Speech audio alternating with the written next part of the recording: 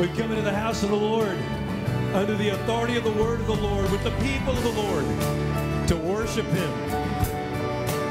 Let's commemorate this time. Let's remember the Lord and His sacrifice.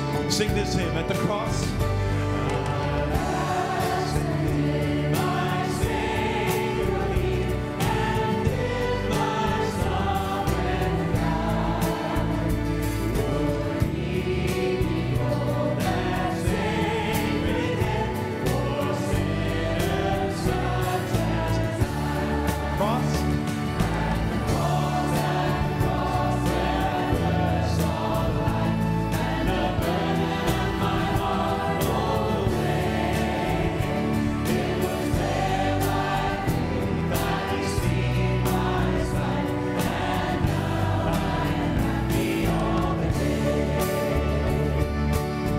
Was it for Christ?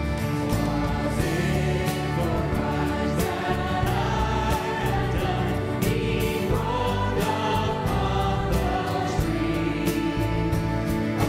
Amazing pity, grace unknown, and love beyond degree. At the cross, where I first saw the light, at the burden of my heart rolled away. It was there by faith I received my sight, and now I am happy all the day. Well, by the sun in darkness night and shone His glories in. When Christ the mighty Maker died for man the creature's sin. At the cross where I first saw the light, and the burden of my heart rolled away. It was there by faith I received my sight, and now I am happy all the day. Would you listen? Just listen. The drops of grief can ne'er repay the debt of love I owe. Let's sing that with you. Lord, I give myself away. 'Tis all that I can do. At the cross where I first saw the light, and the burden of my heart rolled away. It was there by faith I received my sight, and now I am happy all the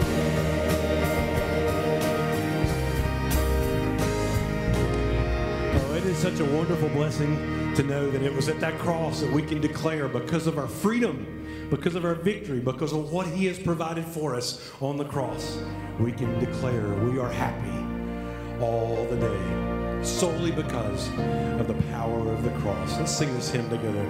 Oh, to see the dawn of the darkest day. Oh, to see the dawn of the darkest day, Christ on the road to Calvary, tried by sinful hands, torn and beaten men, nailed to a cross of wood. This the power. This the power of the cross. Christ became sin for us, took the blame, bore the wrath we stand forgiven at the cross. Amen. Take a fresh look into the face of the Lord. Oh, to see the name written on your face, bearing the awesome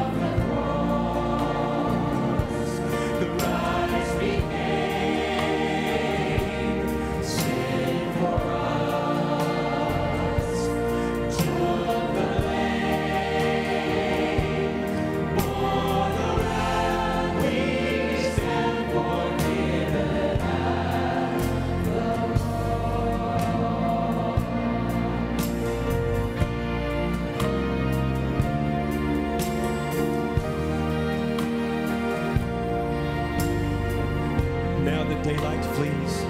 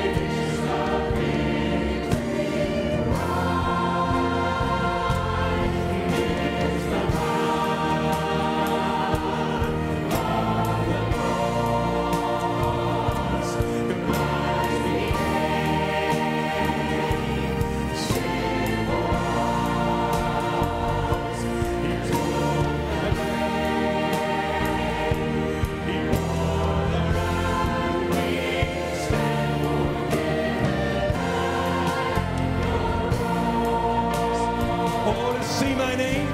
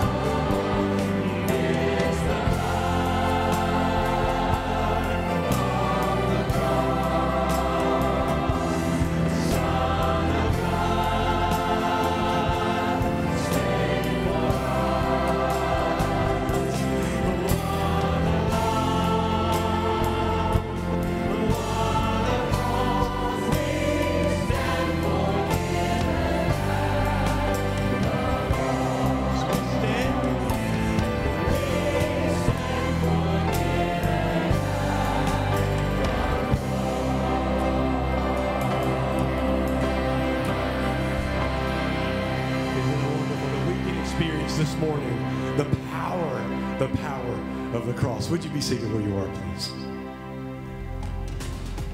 In St. Louis, there's a plethora of churches. One of the constant things that we kept hearing was new church.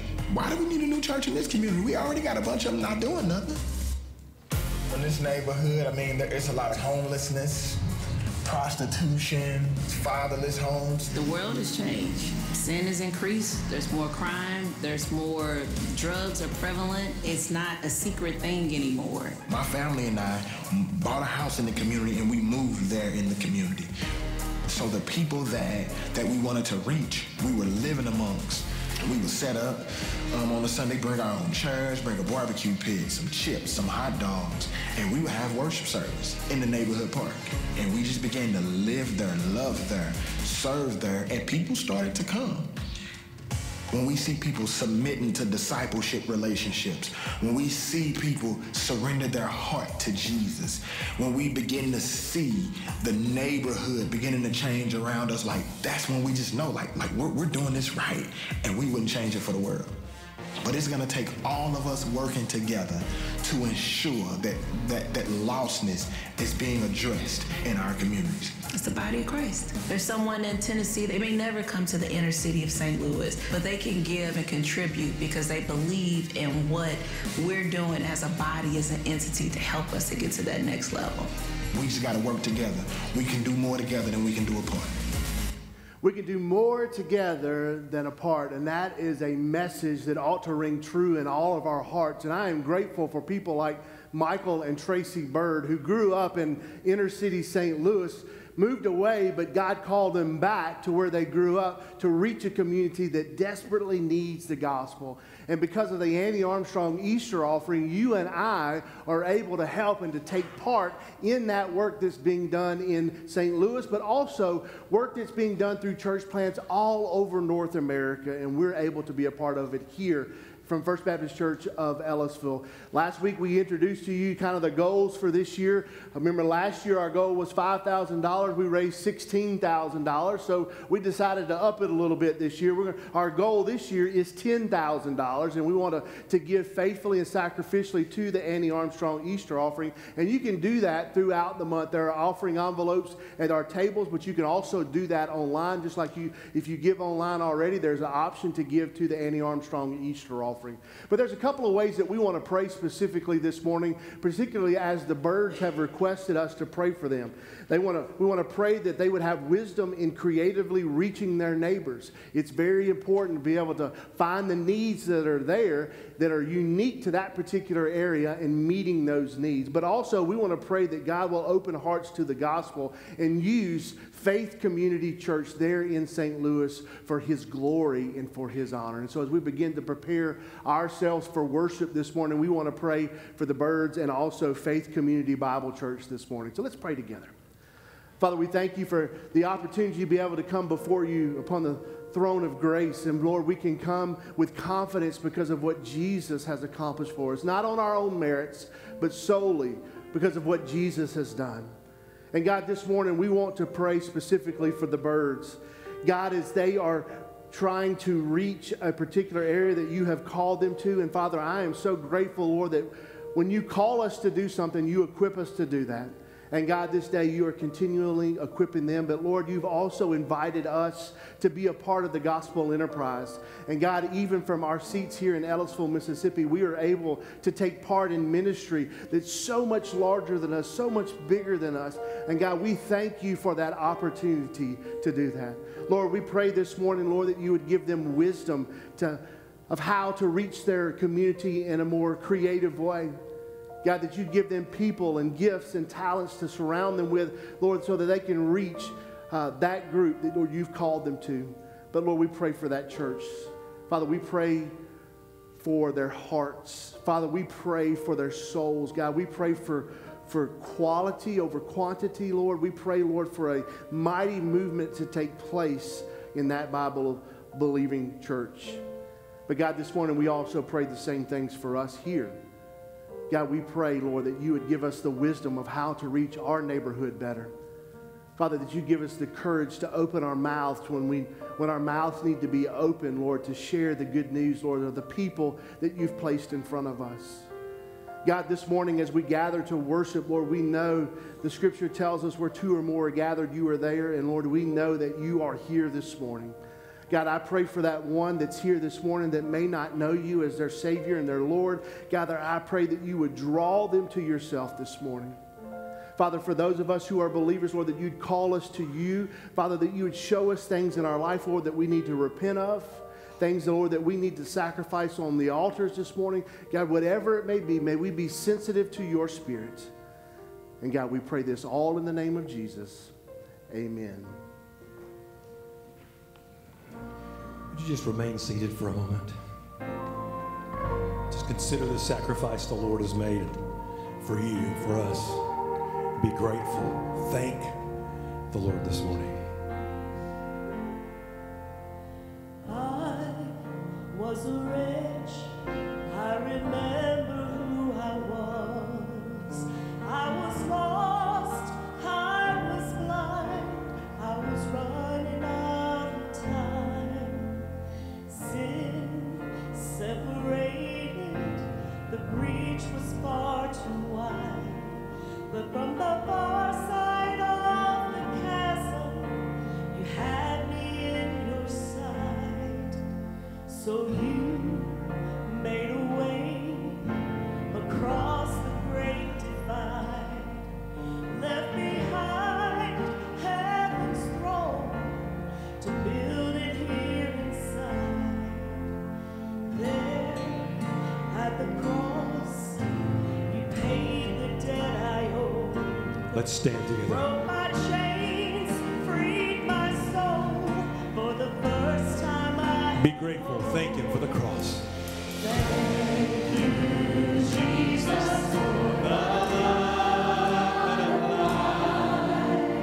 Thank you, Jesus, who has washed me white.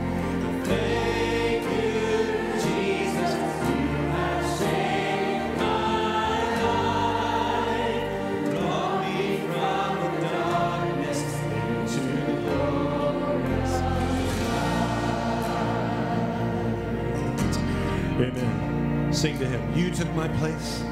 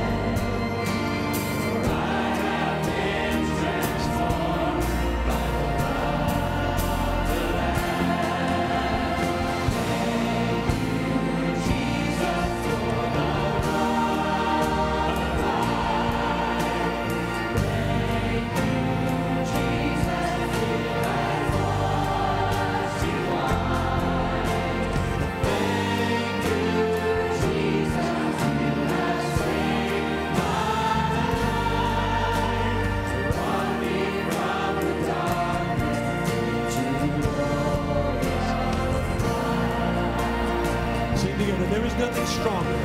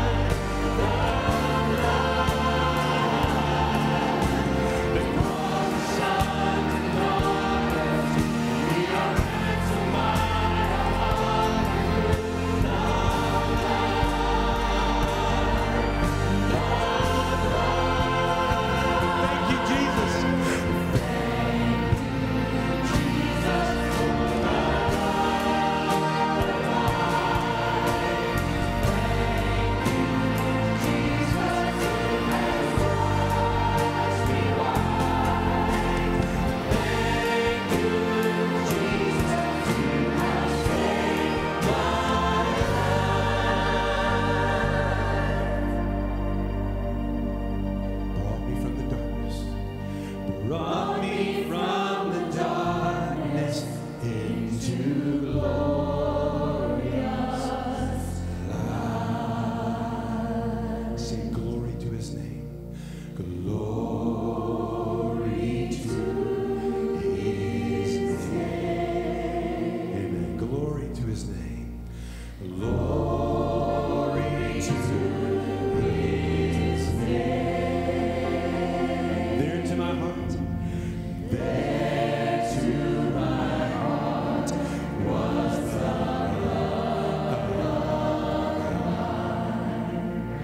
glory to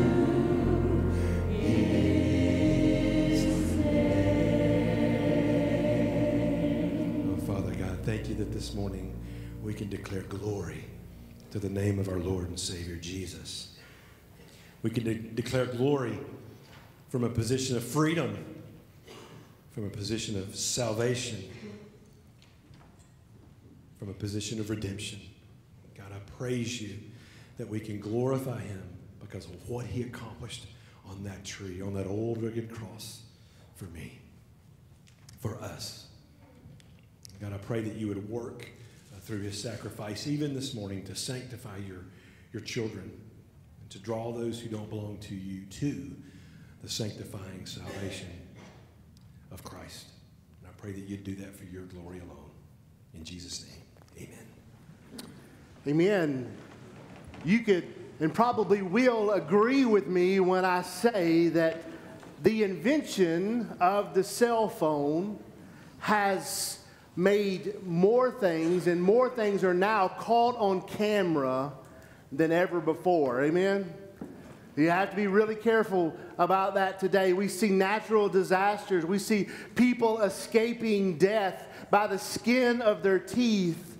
We see reactions of real people played out in real time. And if you're not careful, you can get sucked down on social media, that rabbit hole of watching videos, and you can look up and it's been 2 hours you've been sitting there, and the reason why you stopped is because your cell phone's about to die, right? None of y'all want to admit it. The altars will be open at the end of the service today for you guys to come and to repent. But we know that you can get sucked down that rabbit hole. But somebody always seems to be at the right place at the right time to capture those things on video, right? So let me ask you a question. Let me ask you a question about right now, this very moment where we are. It is 10:51 a.m. right now in this very moment. Do you believe this morning that God has brought you here for a purpose? Good, good, that He's brought you here for a purpose. Because here's the reality. You are here. We are meeting with God's people. We are singing songs of worship. We are singing songs of adoration. The Word of God is opened. There are many things we know that compete for our allegiance, don't they? But there's only one true God who woes the hearts of His people. Do you believe this morning, do you believe that the God of the universe desires to have a personal relationship with you? Maybe He brought you here to show you that this relationship isn't about religion, but it's not about involving and observing rituals and keeping rules, but it's real and it's alive this morning.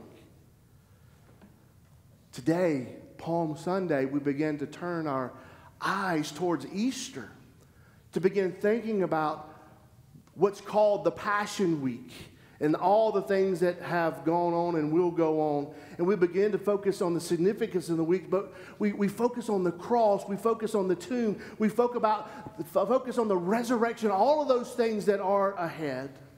And so we come to the Bible in John chapter 20. If you have your Bible, go ahead and turn with me there to John chapter 20 this morning. And in just this first 10 verses of John chapter 20, we see this resurrection story beginning to take a life of its own.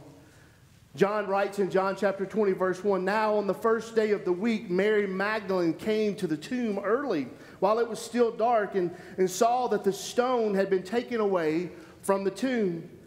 So she ran and went to Simon Peter and the other disciple, and the one whom Jesus loved," and that's John, that's the disciple that he's talking about there, "said to them, 'They have taken the Lord out of the tomb, and we do not know where they have laid him.' So Peter went out with the other disciple, and they were going towards the tomb. Both of them were running together, but the other disciple outran Peter and reached the tomb." That was John's way of saying that he ran the 40 faster than Peter did. Okay? That's what he's saying there. In verse 5, "And stopping to look in, he saw the linen cloths lying there, but he did not go in.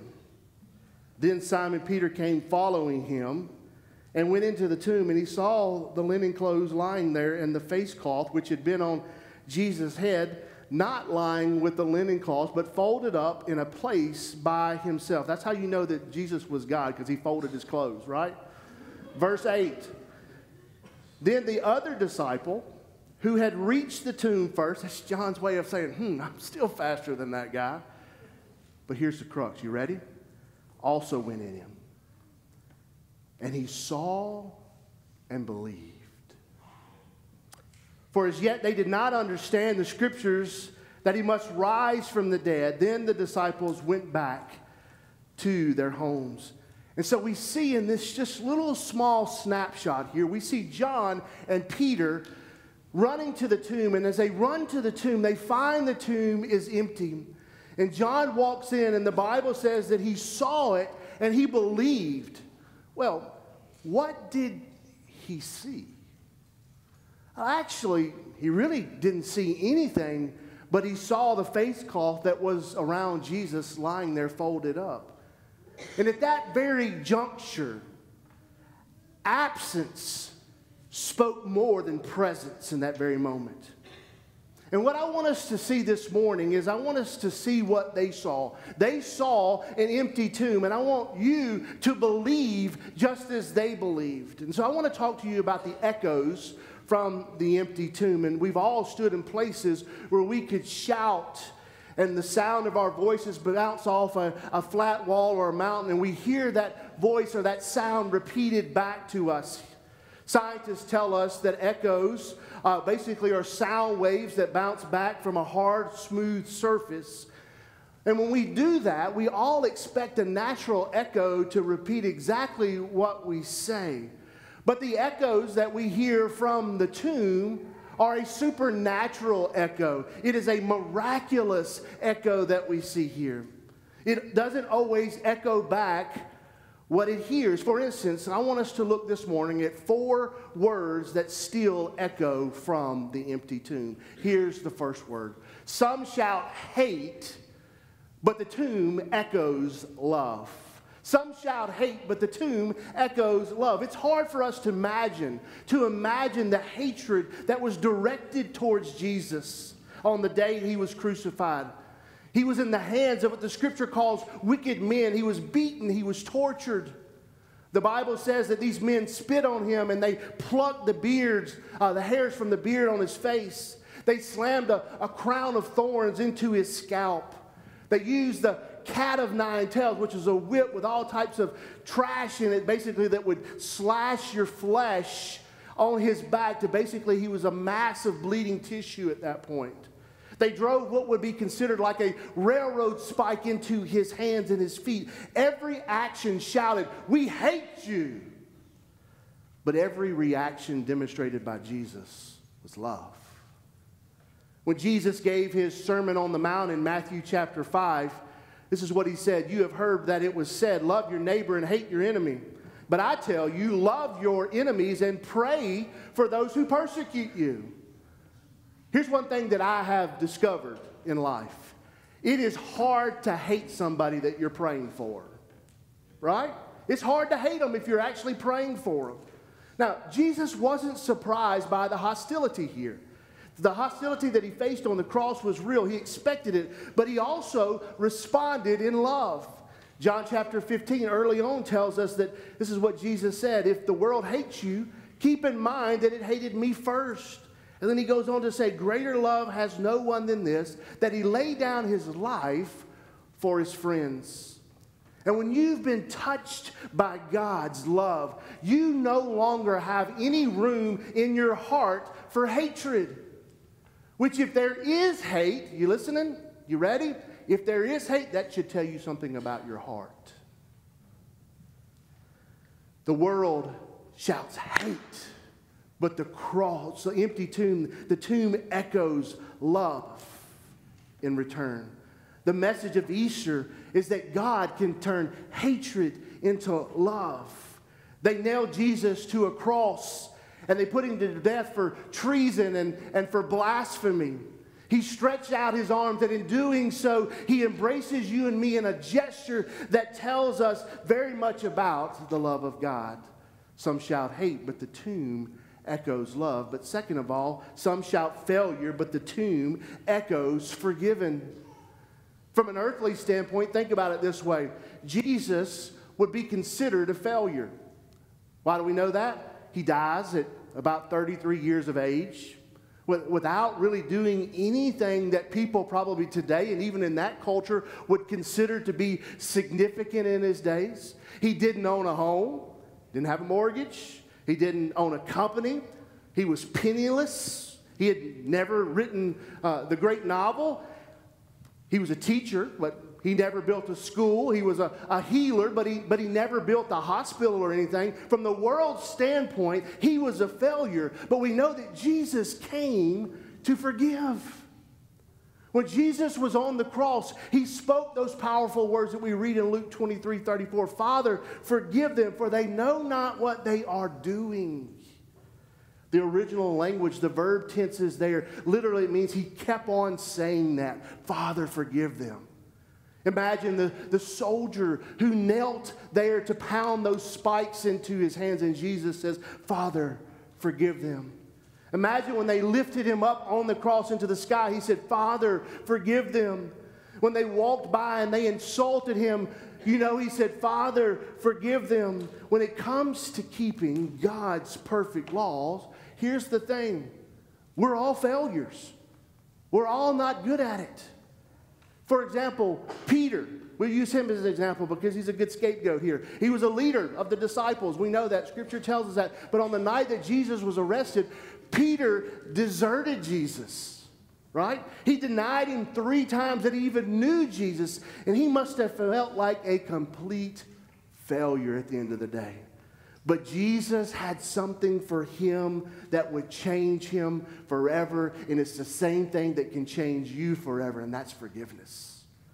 As a follower of Jesus, we often miss the powerful truth of the tomb. We rightly focus on the cross, we should, and then the resurrection, but we think the burial time is only kind of a 3-day waiting period, kind of like applying for a gun permit. It's just a 3-day waiting period. But the Bible says something that we have was buried with Jesus, our sins. Baptism is a symbol of this burial. And we say buried with him in baptism. We were raised to walk in the newness of life, is what Paul writes in Romans 6:4. It was our old person, the person we were before we came to Christ, who died with Christ and was buried with him. And there's a line from the great old hymn, and the Casting Crowns group has discovered it recently, and they said, or a few years ago, and this is the words of that hymn: living, he loved me. Dying, he saved me. Buried, he carried my sins far away. Rising, he justified. Freely forever. One day he's coming. Oh, glorious day. So some shout failure, but the tomb echoes forgiveness. But thirdly, some shout dead, but the tomb echoes alive. Now, think about it. Towards sundown on the day that Jesus was crucified, here's what happened. The Jewish leaders, they didn't want the guilty to be hanging on the cross because they wanted things to look pretty and presentable there on the Sabbath day, which started at sunset. And so John chapter 19, verse 31 actually tells us that this just wasn't a regular Sabbath day, but this was a special Passover Saturday at this particular point. So at the cross, the Jewish leaders, they wanted the guilty killed and basically a special Passover so it wouldn't be desecrated. They wanted those people off those crosses. So what would happen is that a Roman soldier would come by with a Roman mallet, and he would break the lower parts of the legs of those who were hanging on the cross, particularly those 2 thieves. And when he broke those legs, the guilty could no longer push up and to breathe anymore. Therefore, they would suffocate very soon. But they slowly moved to Jesus. And when they came to Jesus, they realized that Jesus was already gone. And to certify that he was dead, they thrust a spear under his rib cage, and they pierced the pericardial sac there, and the water and the blood began to flow out of his side. You know, it was the job of the Roman soldier there, the centurion, to certify death. It's kind of like a medical examiner does today. And it was official. Jesus was dead. I'm sure the Jewish officials, they wiped their hands and they said, he's dead. Problem's gone. Problem solved.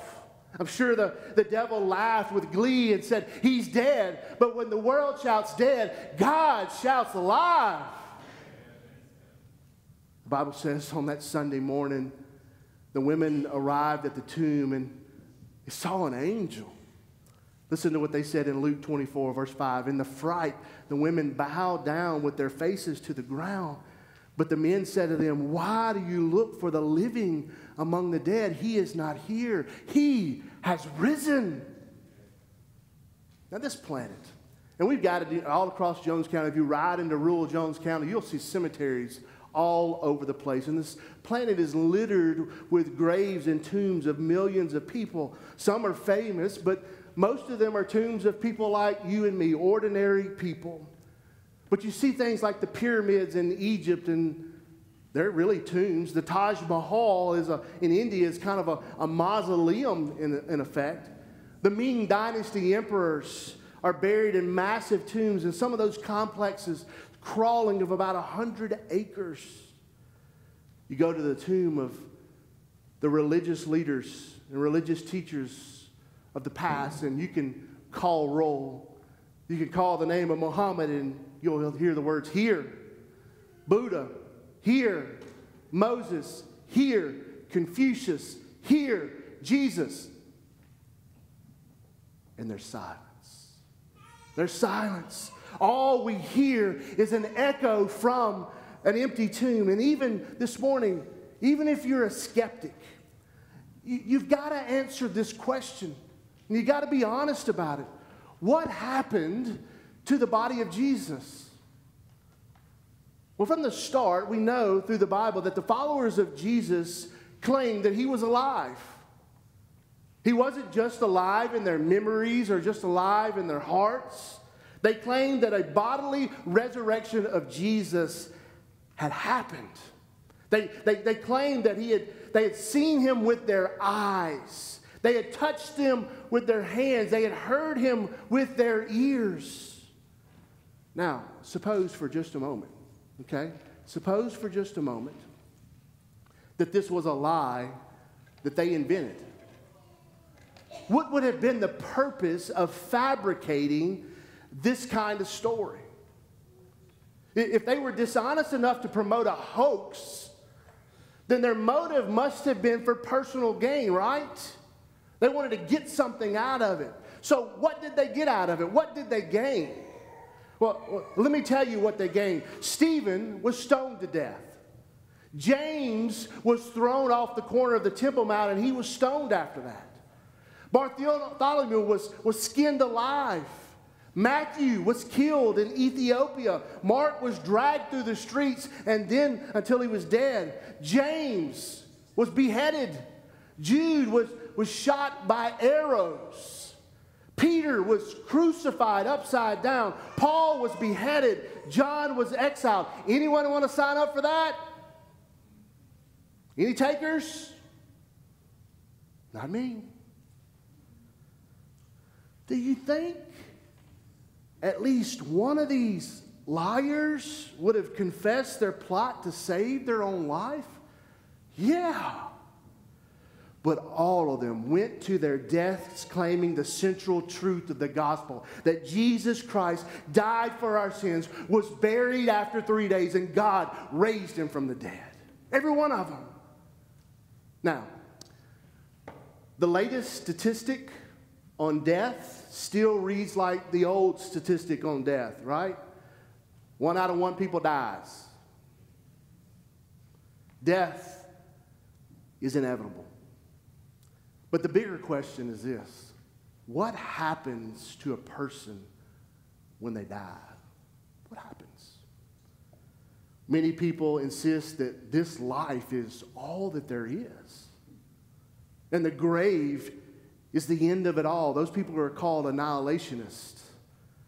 The resurrection of Jesus, though, tells us something different. The resurrection of Jesus tells us and lets us know for certain that the grave is not the end. As Americans, we don't like to talk about death. Even in the church, we don't like to talk about death.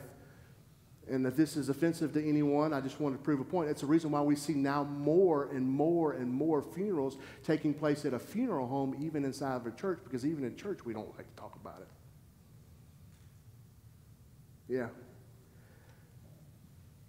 But here's what we know. We use words like he passed on. Because of the resurrection of Jesus Christ, listen to me. Because of the resurrection of Jesus Christ, when we die, the world will write dead on our obituary, but the Word of God writes alive. At the cemetery, holding her brother Lazarus, Jesus spoke these words to Martha in John chapter 11. I am the resurrection and the life. He who believes in me will live even though he dies. And whoever lives and believes in me will never die. Do you believe this? And Jesus throws that question in at the end there, and it throws us all for a loop. But I believe Jesus did that for a reason, because Jesus didn't do anything by accident. He did that so that some knuckleheaded preacher on April 10th, 2020 could stand here in Ellisville, Mississippi and ask the same question. Do you believe this? Do you believe it? Some shout dead, but the tomb echoes alive. But fourthly, some shout hopeless, but the tomb echoes hope. Year's 1927, and the Navy has just experienced a great loss. They lose a submarine called S-4 after it collides with a Coast Guard cutter ship. Those first divers who reach that crippled sub could hear the tapping on the inside of the hull of that submarine, and a crew member was tapping in Morse code, and he was asking the question, is there any hope? And sadly, a connection wasn't made in time, and all of those sailors lost their life that day. And when we read the news or when we watch the news, we sometimes want to ask the same question, is there any hope? Is there any hope for all this? When we look at our family problems, we look at our financial problems, we look at our physical problems, we want to tap out, is there any hope? A person can live 40 days without food, 4 days without water, 8 minutes without oxygen, but we cannot live a day without hope. We can't. We can't live at all. And the resurrection of Jesus gives us hope both in this life and also the life to come. The Bible says this, if Christ has not been raised, our preaching is useless, and so is your faith. So basically what that saying is, if that's not true, what you guys have been doing here since 1886 is a waste of time. That's what it's saying. If only for this life we have hope in Christ, we are to be pitied more than all. But Christ has indeed been raised from the dead. He goes on to say, Paul says in Hebrews chapter 6, we have this hope as an anchor for the soul, firm and secure.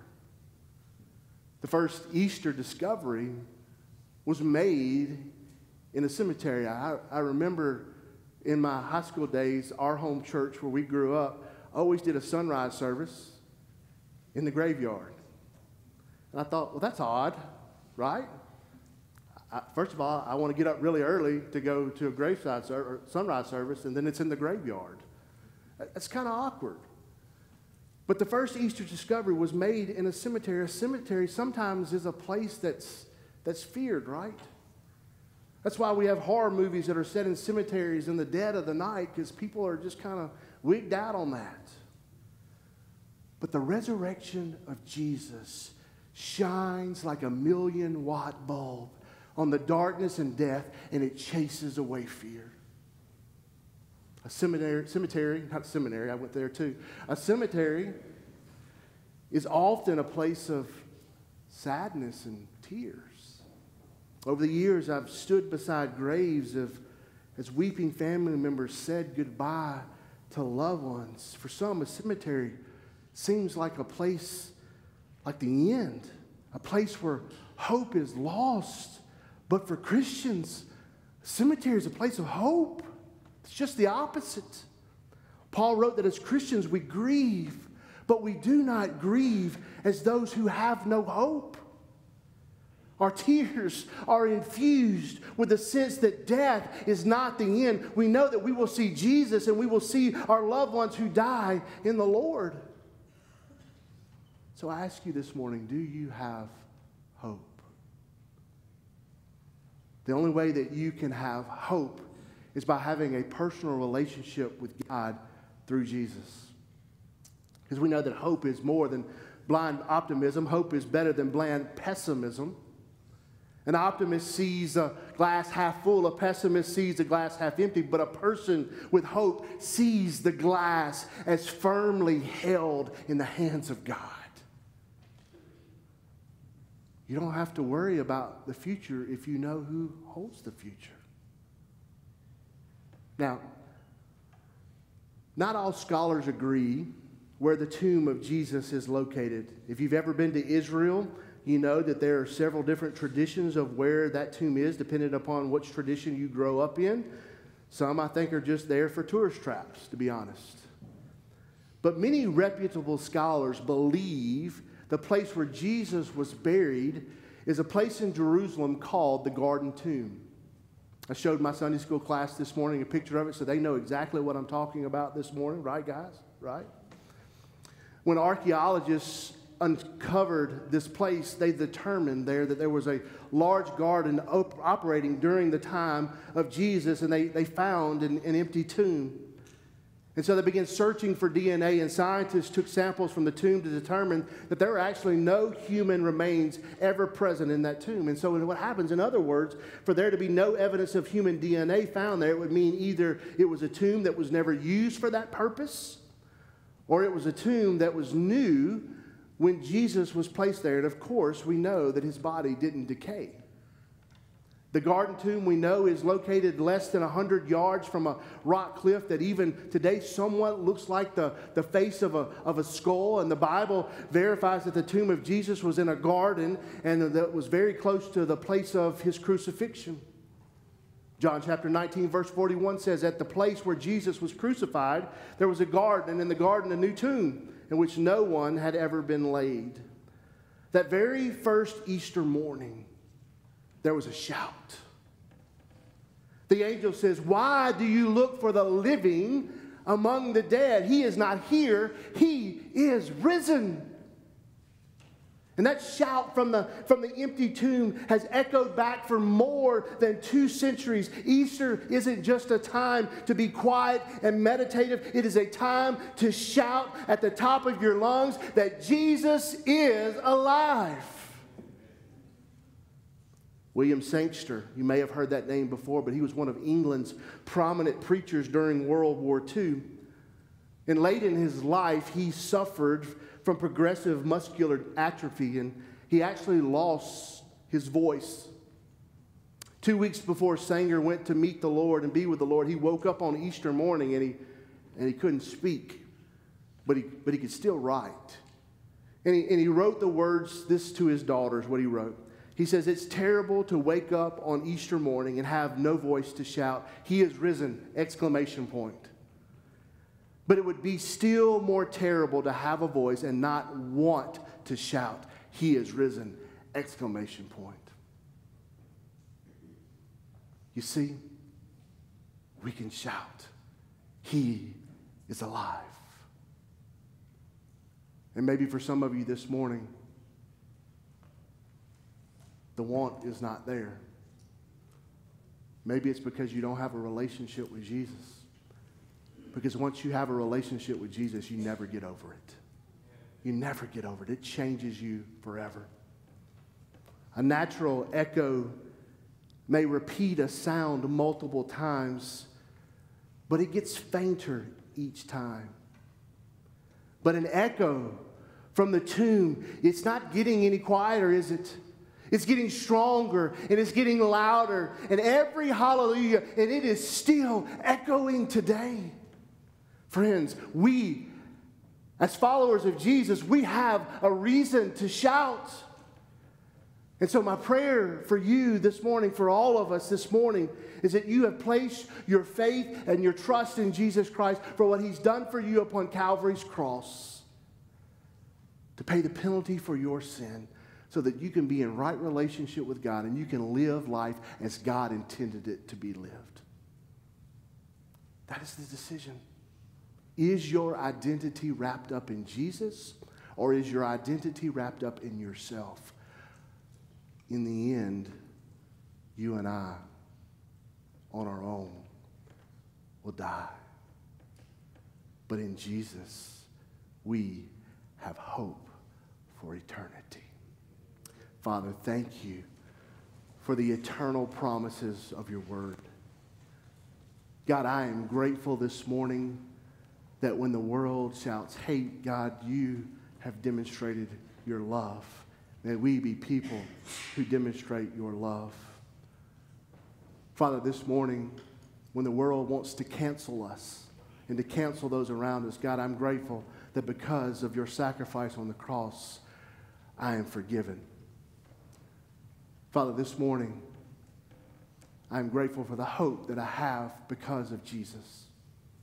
When the world tries to rob and to steal, Lord, we know that nothing can snatch us from your hands. And Father, because of your precious gift for us on Calvary's cross, alive describes us to a T. And Father, my prayer is that everyone here, under the sound of my voice today, those who are watching us on live stream, God, that they've got a relationship with you. That the God of the universe, as the God of the universe, Lord, you have invited us into a relationship. May we walk through that door. In Jesus' name, amen. Friends, as we come to our time of response this morning, I want to make a plea to you. If you're here today and the Lord's working on you. And that means the Holy Spirit is working on you this morning. And maybe he's shown you today that you don't have a relationship with me. But he's also saying, I want to know you. And today, because of what Jesus has done for us, you can have that relationship. You can know God. You can know him personally. You can know him daily. You can know him intimately. There's no more wall standing between us. It has all been torn down because of what Jesus did for us at Calvary. And the resurrection is a testimony that God has accepted that sacrifice as the only thing that can restore that relationship. Friends, that's why Easter is so important. And if you don't have that relationship, maybe God today is saying, you come. I'm going to be standing right here. I'd love to pray for you. As a church, we want to walk alongside you and help you in your new journey. But I want to say something to the rest of you who claim to be followers of Jesus. I do not stand up here before you. Robert doesn't stand up here before you as to say we got it all figured out. Amen? We are sinners in desperate needs of God's grace, just like you are. And maybe this Easter season, as we focus on Passion Week, looking towards Easter, God is speaking to you, and he's showing you some things in your life that, first of all, are in the way of your relationship with him, and maybe you need to repent of those things and sacrifice those things upon the altar this morning and walk away from them. Maybe this morning was just a reminder of God's goodness and his grace that he's shown you when you didn't deserve it, but yet he still did it through his son so that you can be in right relationship with him, that you can know the truth, and the truth will set you free. Whether it's in the pew where you're sitting, whether it's on these altars today, don't quench the voice of the Lord this morning. You respond how the Lord is leading you to respond, and you do that obediently. And as I said, I'll be right here. I'd love to pray for you this morning, whoever you are. But as we stand and sing this morning, you obey as the Lord leads. Let's stand. You respond as the Lord would lead. Man of sorrows. Man of sorrows, Lamb of God, by his own betrayed, the sin of man and wrath of God has been on Jesus laid.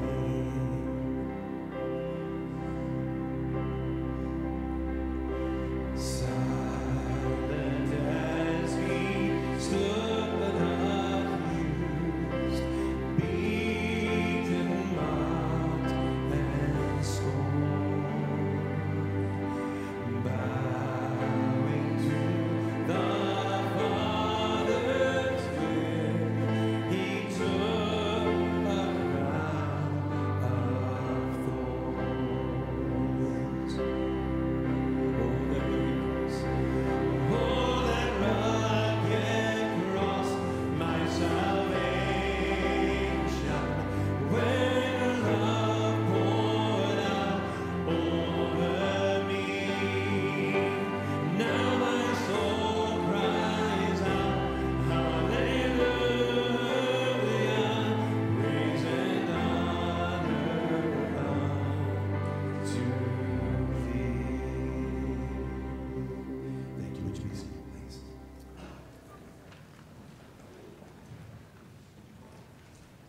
This morning we are about to celebrate one of the most special events in the life of Christ. And we remember the Passover meal that Jesus celebrated with his disciples, in which he told them that this is his body and this is his blood that was shed for them, and to remember this until the day he returns. You know, Scripture never tells us to remember his birth, but it does tell us to remember his death until he returns. And this remembrance is for those who have put their faith and their trust in Christ. And And if you're here today, and maybe if you're not a member of our church, we still invite you to participate in the Lord's Supper. But if you've never placed your faith and trust in Christ, I would ask you to allow those elements to pass over this morning, because Scripture is very clear about unappropriately taking the bread and the cup in a right manner, and we want to make sure that we are obedient to the Word of God. In Matthew's Gospel, as we read these events taking place, the Bible tells us now, as they were eating, Jesus took bread and then he blessed it. Let's pray together. Father, we're grateful this morning for your body, symbolized by this bread. Father, we are thankful for your body that was broken so that ours doesn't have to be. Father, we're thankful for your body that was the only sufficient sacrifice that was capable of standing in our place. God, we thank you in Jesus' name. Amen. He says now, take, eat. This is my body that was broken for you.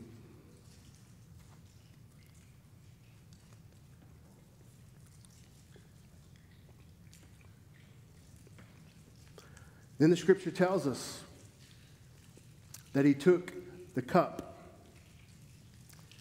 and he gave thanks for that cup. So let's pray and give thanks for the cup. Father, we are grateful this morning for the cup.